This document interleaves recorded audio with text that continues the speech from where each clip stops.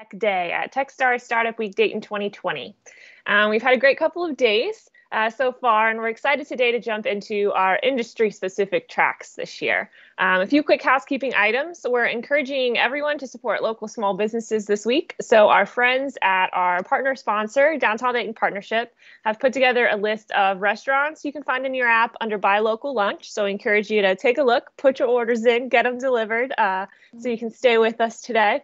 And at the end of the day, don't forget to take the survey and let us know what you liked, what worked, what didn't, and we'll work to keep improving this in future years.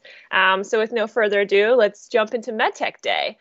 Thank you, Andy Cothrell, Vice President of the Venture Portfolio at Cornerstone Research Group, and John Lewis, President and CEO of BioOhio, for being this year's volunteer track captains. Andy and John organized today's stellar lineup of sessions and speakers, and we are so grateful. Thank you both for your work and your support of Startup Week.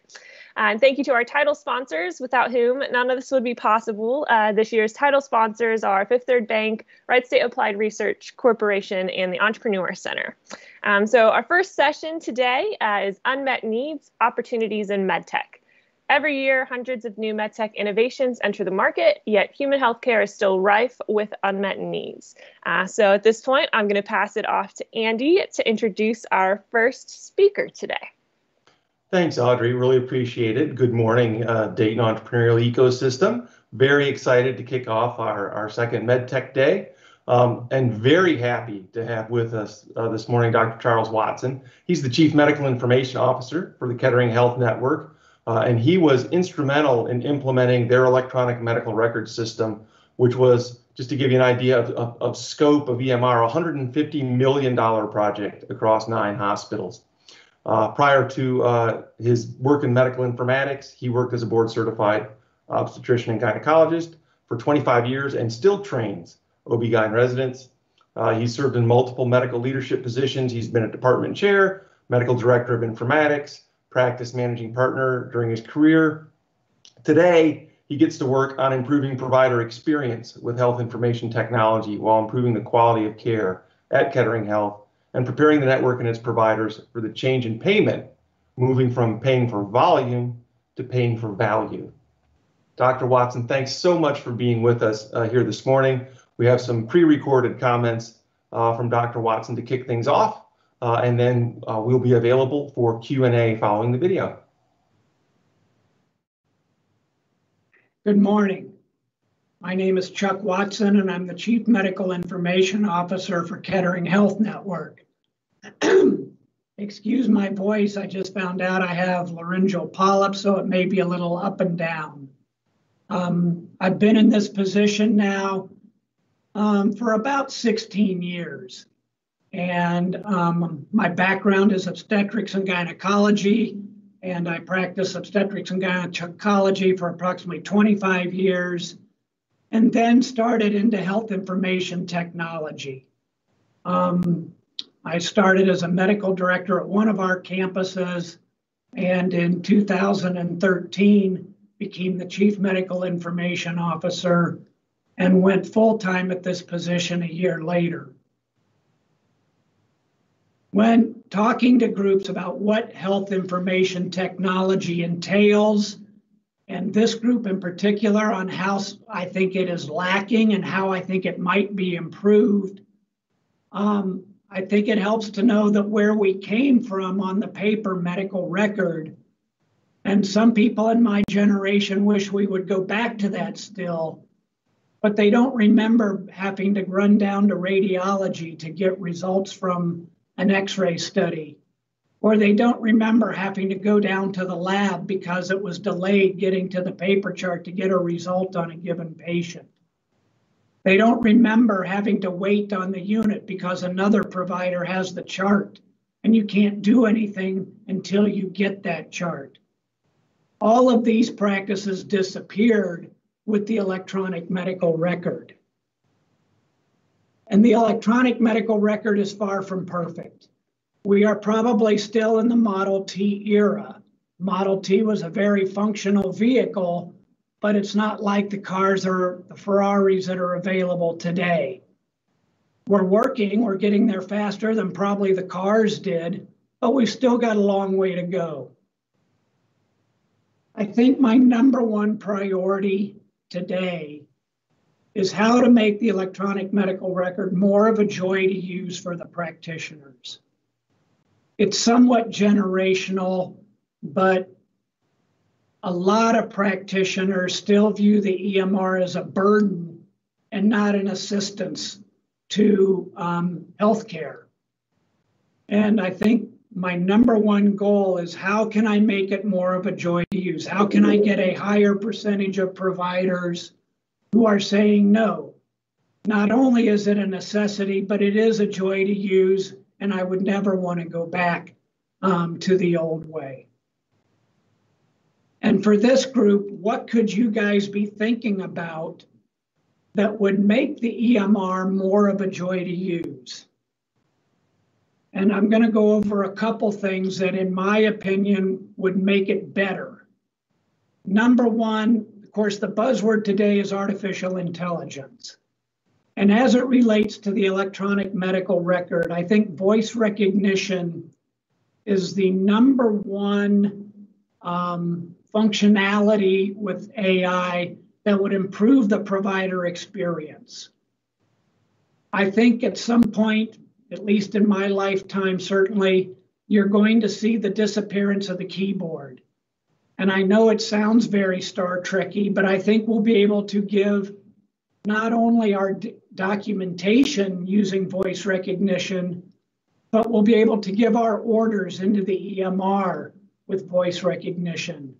We'll be able to give the software instructions on what we want brought up instead of having to point and click it. A lot of providers want us to decrease the number of clicks. I think with artificial intelligence and voice recognition, we'll do a lot more talking to the computer and giving voice commands to the computer to get us where we want to be within the software. A company called Nuance is probably the leader in this right now. Nuance is the parent company for Dragon. But there is certainly room for other entrepreneurs or companies to explore AI utilizing voice recognition. I think that would go a long way into making it a joy to use.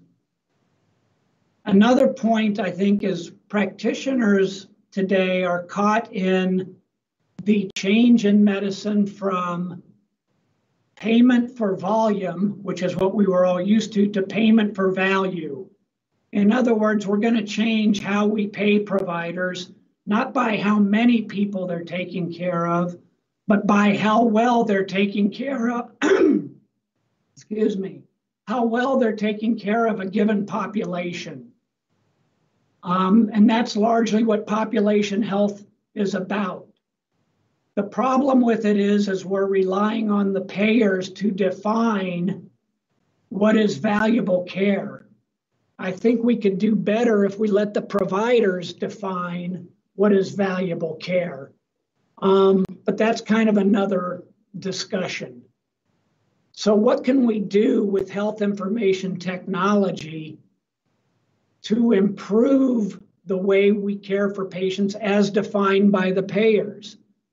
I think the big thing is, number one, improving documentation that we've kind of gone over, utilizing voice recognition. And number two is improving the way we collate the data we've been collecting in the EMR and reporting on that data. Now practitioners have to go to the analytics department, either in their practice or more likely in a hospital system, and ask for a given study or report. I think it would be much better for the providers if they could define the parameters of the study and run the report themselves. Not only would it save time, but it would save the interpretation by the analytics people of what the provider is actually looking for. So to get a report run today on a given population takes 2 or 3 meetings with an analyst who may or may not have a clinical background just to define the parameters, and then another week or so for them to design the study and then show it to the end user to see if it works. If we could get the EMR to provide the practitioners with the ability to define a study and run it themselves, this would be a huge time saver to providers. At Kettering Health Network, we utilize Epic electronic medical record. And Epic has introduced a product called Slicer Dicer, which is a very rudimentary, at least at this point,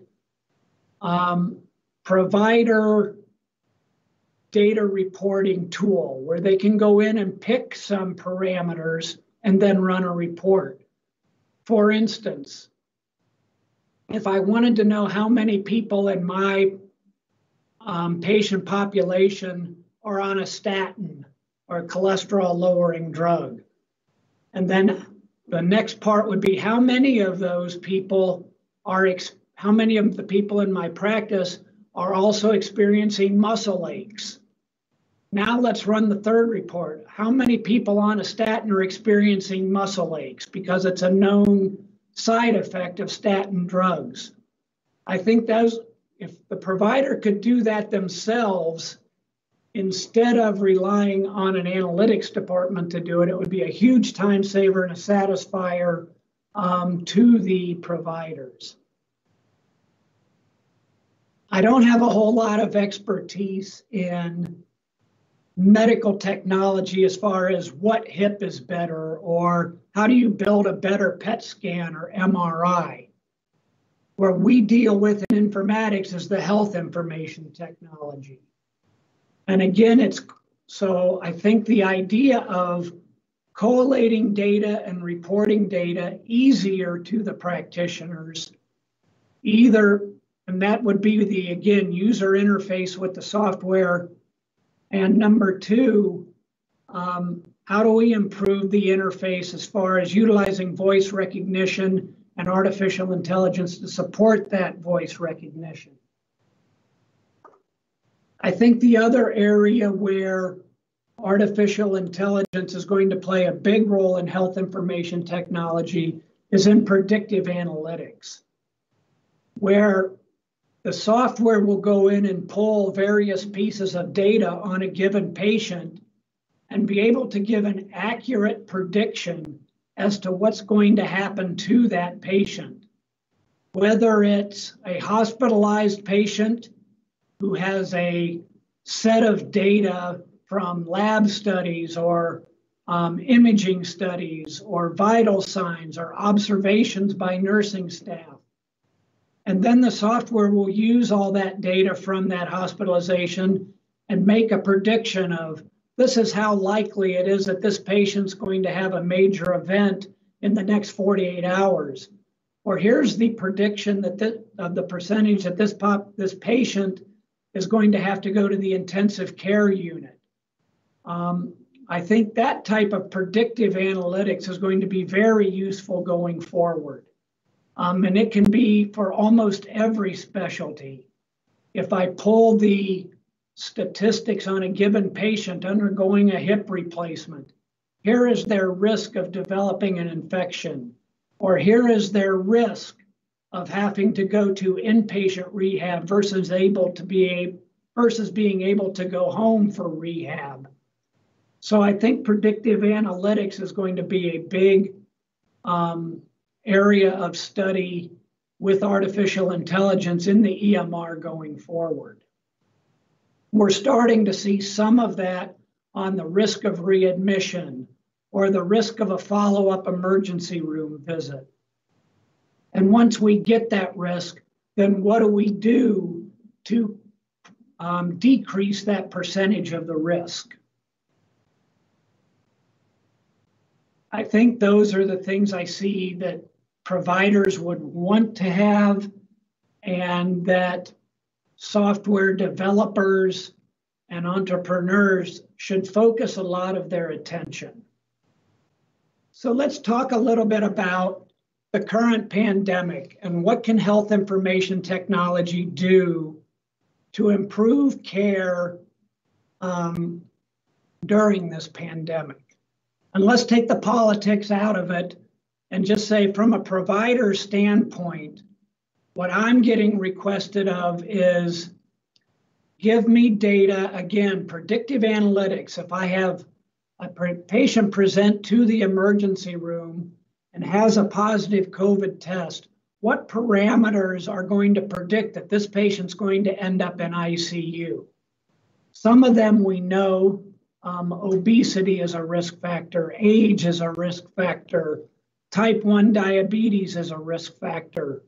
But we'd really like to see the software bring all those observations in the record and say, you know, this patient could go home with home monitoring, or this patient has a high probability of ending up in the intensive care unit and should be admitted to the hospital, even though they don't look that sick at this point in time.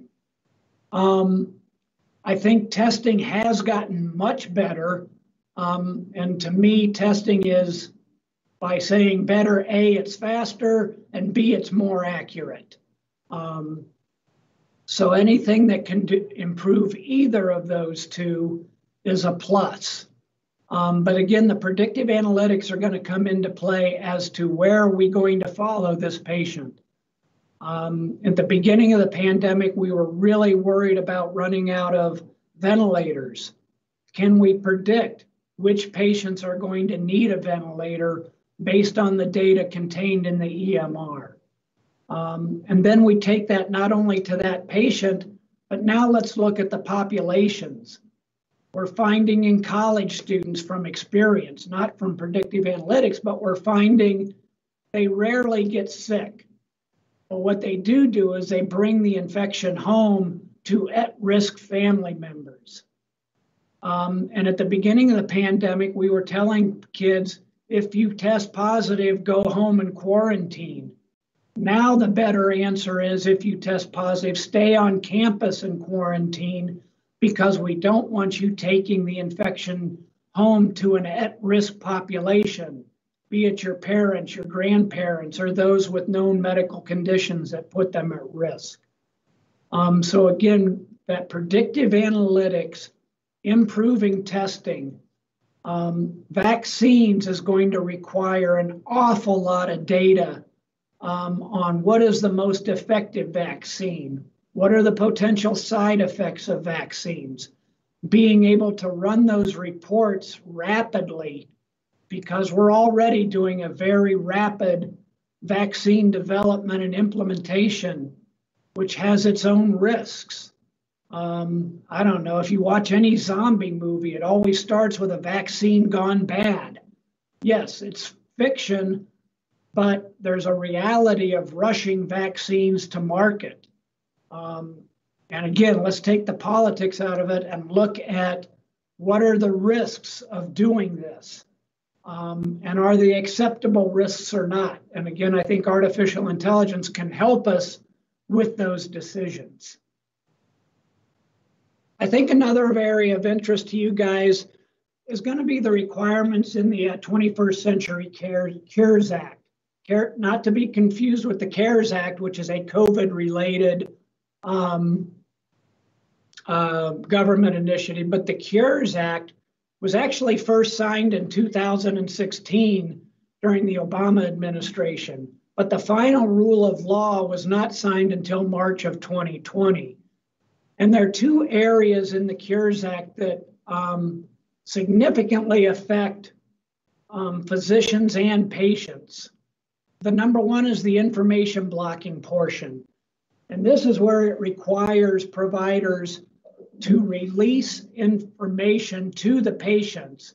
The Office of the National Coordinator has deemed that the data in the electronic medical record belongs to the patient, and therefore they have the right to that data whenever and as soon as it is available.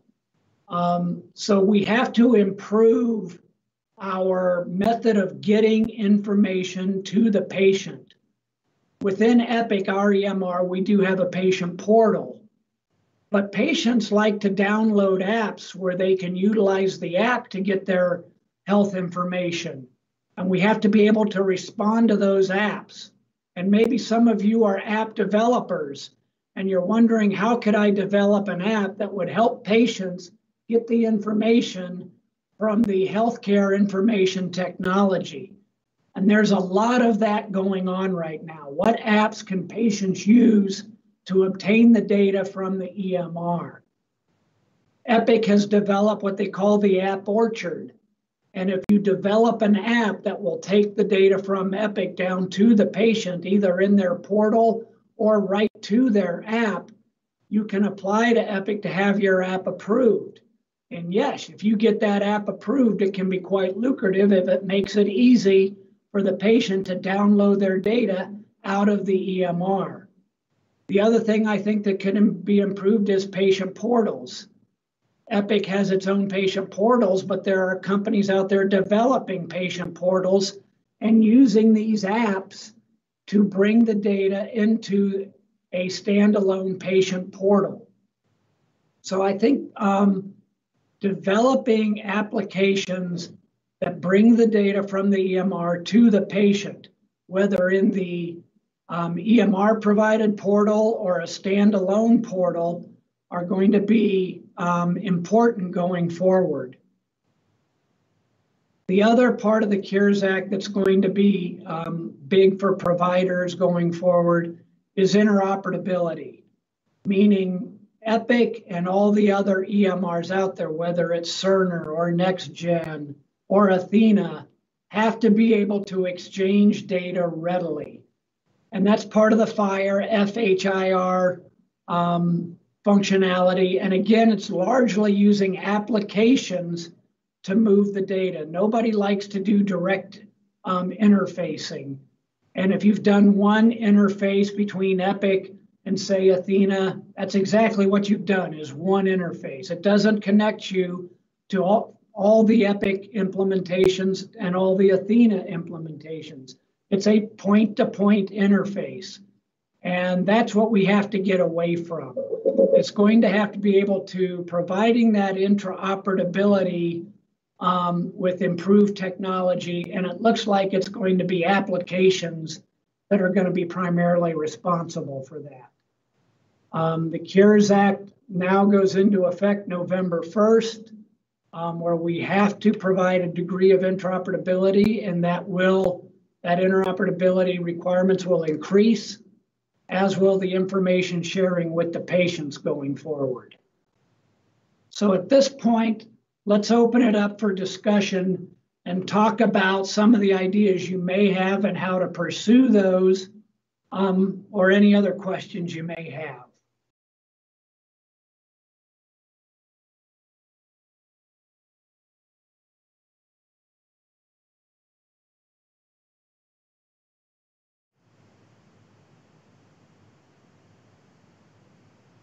Thank you, Dr. Watson. I'm hopping in here real quick because I failed at my housekeeping duties. I forgot to tell you guys how to submit your Q&A. So if you're in the Startup Week app, there's a session that says, and a feature that says Session Q&A. Click on that, click on MedTech track, and we'll be collecting any of those questions that you guys have for Dr. Watson there, and forwarding them onto our speakers and panelists today. So session Q&A, MedTech track, drop your questions, and then I'll hop back out of here, and Andy, take it away.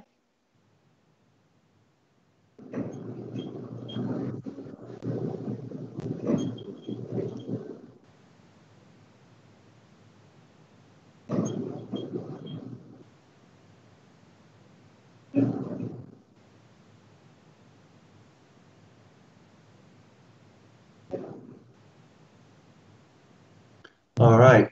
I think we might have a little bit of a time delay between my system and Dr. Watson's system, so we'll try to work through that. Audrey will be sending me questions.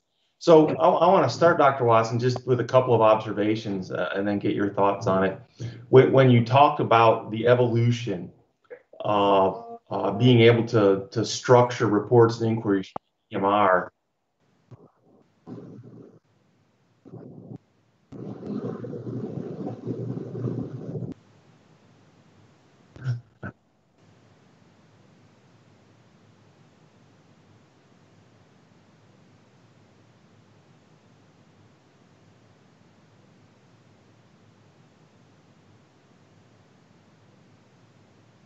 So it looks like we're on about a 30-second delay with Dr. Watson, but it reminds me of when I started out in industry, where if you wanted to send a memo to somebody, you hand wrote it, and then you sent it to the typing pool, and they would type it up, and then they would make copies of it on a mimeograph or a photocopier. I wasn't around for mimeographs, but that's for the photocopiers. Then you'd hand distribute it. And then it got to the point where I could type it up and print it out and take it over to the photocopier, and then it would get distributed. And then it got to the point where I would just type it, and it was easy to just go out, right? And that reminds me a little bit of where EMRs at in terms of the ability to dive into that. Do you see a lot of activity around just that independent ability to get into an EMR and get the data out of an EMR, do something with it? From a health IT standpoint, that seems like sort of an area that's full of opportunity. Sure. I think the technology will probably get there before the privacy concerns. The big thing is you can't have direct access to the EMR unless you are a provider or the patient. There are HIPAA rules that say, no, we have to protect the privacy of the patient. So giving someone access to the EMR system is very, it's very highly restricted. And I do not foresee that those restrictions are going to be relaxed significantly because the patient's privacy is always going to be paramount. Okay. Cool. The other analogy that came to mind was back when, and you've probably done this, remember when you used to add a piece of hardware to your computer and you had to like go into your MS-DOS operating system and like teach your computer how to recognize that thing? And right. Sometimes it would take several attempts to teach your computer how to talk to this new piece of hardware. And now you just plug it in and go, right? You don't even think about it. How long do you think it is till we get that kind of interoperability between all the places where medical data sits today? Again, I think it's more the language. There are so many different words in medicine for the same thing. Mm-hmm. So, there's things like SNOMED where they have tried to standardize the language of a sore throat is a sore throat, is a pharyngeal inflammation, it's a larynx inflammation, it's an infection. There's a lot of different terms for the same thing. Computers aren't good at intuition. So we have to better define the terms in medicine so each system knows what we're talking about and that we're talking about the same thing. Interesting. Yeah, so that's it's almost like debating the shade of a color, right? Yes. Yeah. Okay. Yeah, so if you could, and then it's, this is what, Athena, we use this data field to describe this. And in Epic, we use this data field to describe the same thing. Well, okay, we got to match up those data fields then to match up the data. So for someone that's contemplating an innovation in this space, I mean, at the end of the day, we're all in the data business at this point, right? Yes. And every patient, as a patient, I have this historical bolus of data that's sitting there. And in the future, I'll also be generating data real time, right? As we get more and more into the instrumented patient, right? I can get digital biomarkers off of I can get heart rate and heart rate variability and pulse rate and blood pressure and then let alone the biochemical sensors, I can get my glucose and my lactate and my cortisol and right. What do we do with all that data? Where does it go? How do we make it useful? That seems like an area that at this point, as a physician, do you feel like almost like you're drowning in data but don't have information? How do you see that sort of right. dilemma playing out? When I'm talking to the residents, we've had EMR now for 10 years, and we've been collecting data for 10 years. Now we have to do something meaningful with it. And I think that's where the predictive analytics comes largely into play. We have all this data. let's see on statistically what's going to happen to this patient in a given situation, and use that statistical analysis to say, yeah, there's a significant risk here. Let's do something before the bad event happens. Right. Yeah. And the frustrating thing, right, is the data's there. It's just how do you do it? So here's a question that's come in. The interoperability rule by CMS is forcing payers to adopt interoperability measures by 2020, 2021.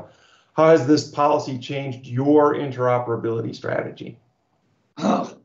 It can get very technical on what those teams are doing. How are we going to accept data from disparate systems?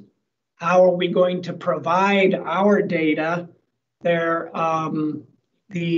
FHIR is a very loose set of standards on how the data should be passed back and forth. I think that's going to have to be much better defined going forward on the definition of the data for each system, each institution, and everybody agreeing on that definition, I think is the biggest step.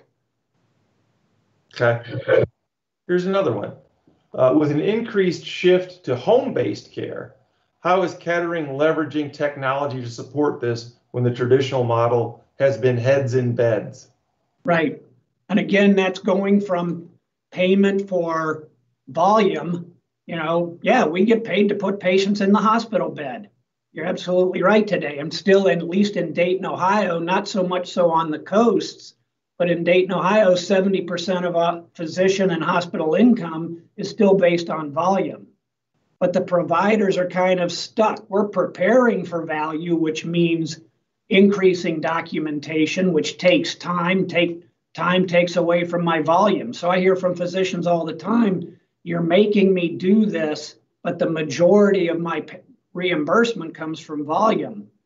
But we're preparing for value. How do we keep, it's somewhat schizophrenic. I've sat in meetings where the ER administrative leaders say, here's what our ER volume is, and we have to get our ER volume back to where it was before the pandemic. And in the very same meeting, the population health people will stand up and say, here's what we're doing to keep patients out of the emergency room. We're doing more home health care. We're doing more telehealth. So it is. We're stuck. And the providers, I feel bad for them because they're the ones who are going through the transition of volume to value. And it is somewhat schizophrenic at times, so that we have different parts of the organization trying to keep patients out of the emergency room. And then we have administrators who are saying we have to increase our emergency room volume. Yeah, as you build satellite emergency rooms. Absolutely. Right? Yes.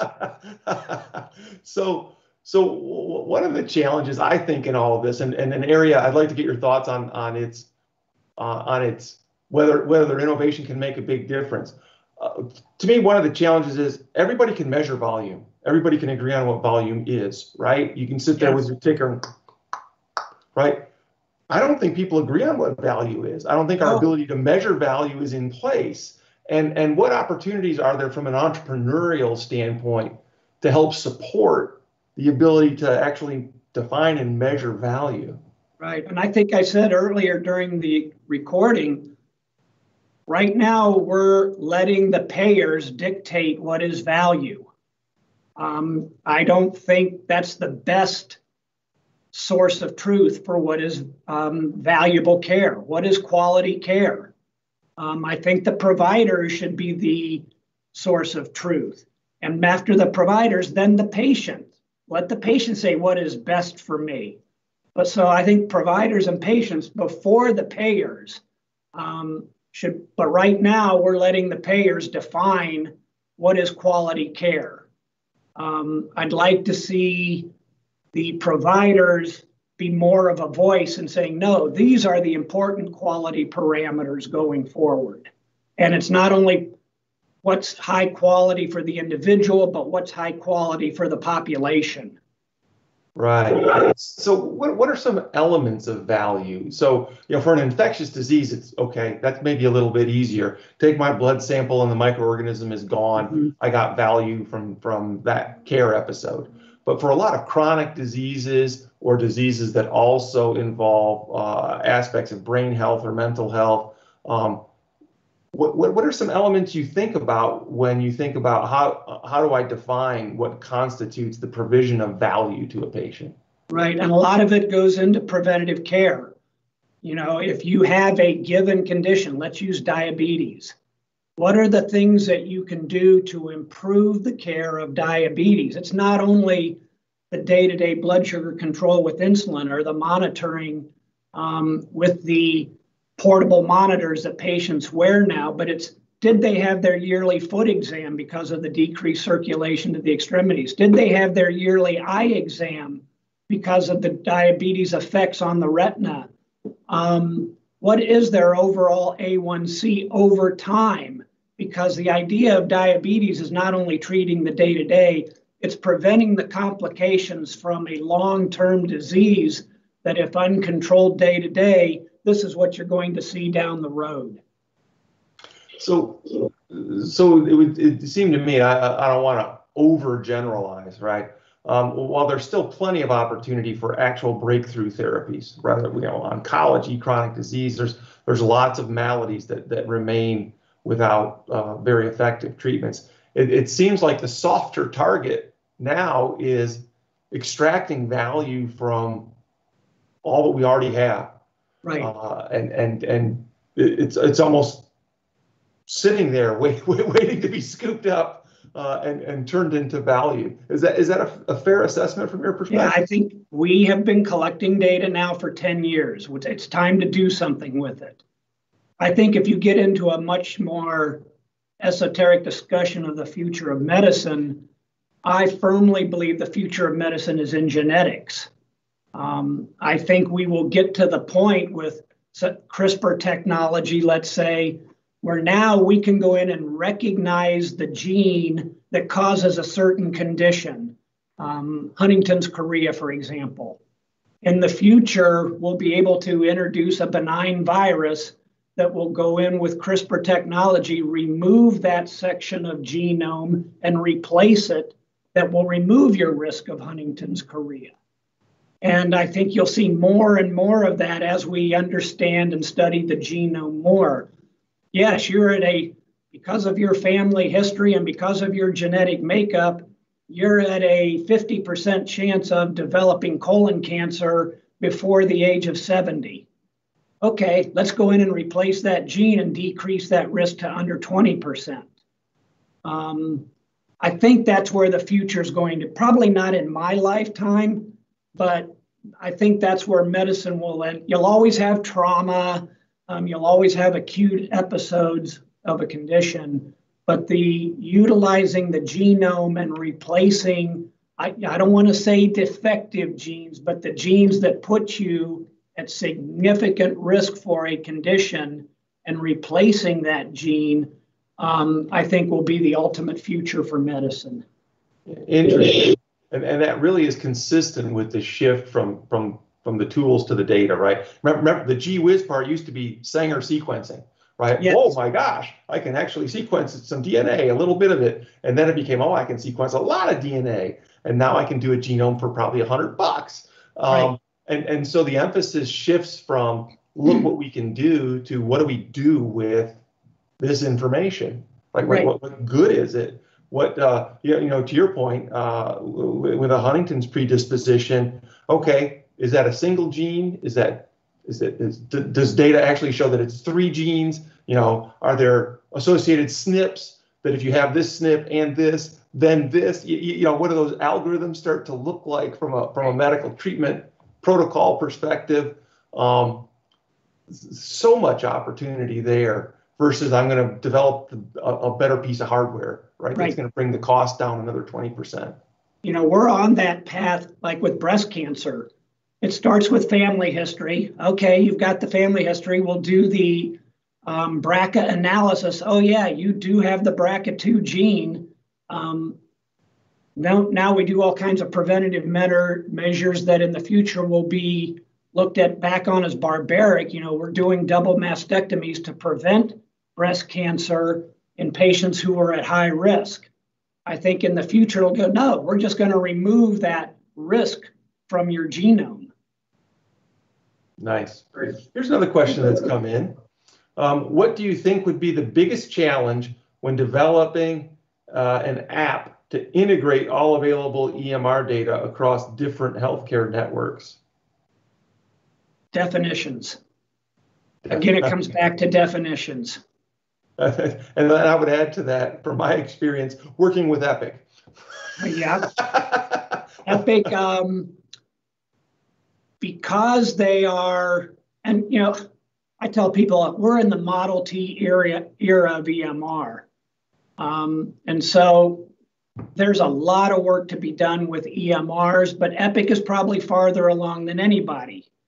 So they tend to close their shop so other people can't take what they're doing. We used to call Epic a city state. They're like a little city state up in Wisconsin. They have their own law, and if you're a healthcare system, you're kind of stuck. Yeah, I think I forget who the coordinator was at the time, but their quote was at one of the conferences that interoperability is a problem of epic proportions. The subtlety was not lost on anybody. I might steal that. That's pretty good. Yeah. So there's that. So I guess that's sort of the mechanics of interoperability, and then you've got sort of the guts of it, which to your point was the definitions, and just waving the HL7 or Snowman magic wand over things doesn't fix the fact that there are different words to describe the same things. Right. And EMRs describe it differently. They use different data fields, which are very close to the same thing, but not exactly. Sure. And that's a deliberate, differentiation strategy, but certainly frustrates the provider side of the equation. I think we're down to our last couple of minutes here. If there's any other questions, now would be the time to send them in so that Audrey can text them over to me. Otherwise, this has been a terrific discussion. Dr. Watson, anything sort of parting thoughts for our audience who may be contemplating an innovation in the medical space? I think from a biological standpoint, genetics, from a technology standpoint, app development, and from a data standpoint, predictive analytics. I find the predictive analytics piece fascinating. Part of that's my diagnostics background because, boy, there's a lot of data out there that we should be able to be smarter with than we are. Absolutely. Very good. Well, I haven't had any additional questions come in, and my clock says it's officially time to hand it back over to Audrey. So Dr. Watson, thank you so much for being with us this morning. This was terrific, and I'm sure gave our audience a lot to think about. Well, thank you all very much for having me.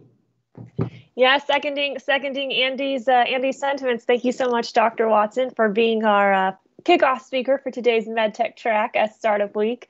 Thanks, Andy, for helping coordinate everything and moderating today. So yeah, that'll wrap up our first session. Grab some water, grab a little breakfast if you didn't quite get that before you hopped on to join us this morning.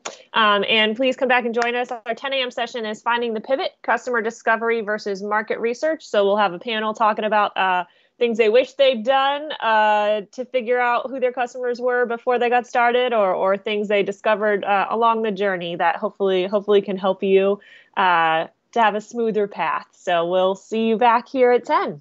Thank you. Thank you all. Thanks.